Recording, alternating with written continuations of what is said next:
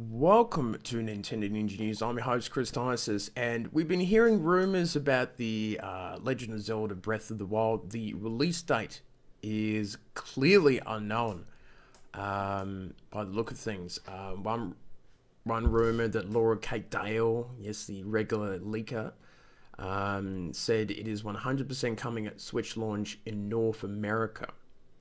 So this is a very interesting sort of look into maybe it will be delayed in Europe and Australia, and I think that would be a terrible thing for a poor worldwide launch like that.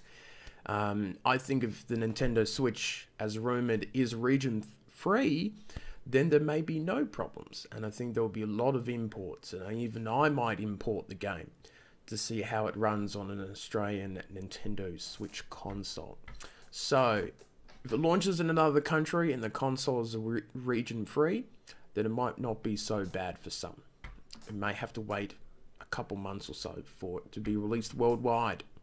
So, that's news from me, and I shall see you later on.